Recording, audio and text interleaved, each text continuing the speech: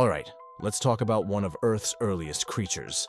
And by creature, I mean a floppy little pancake that slithered around the ocean with absolutely zero face.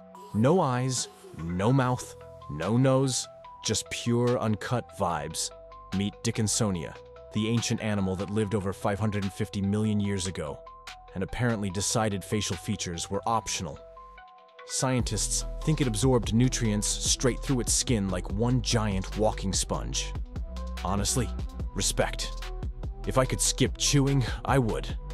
Picture this thing drifting along the seafloor, a featureless blob just trying its best, leaving behind weird little ribbed footprints like it's signing the guest book everywhere it goes. Meanwhile, all the other evolving organisms are sprouting eyes, mouths, actual body plans.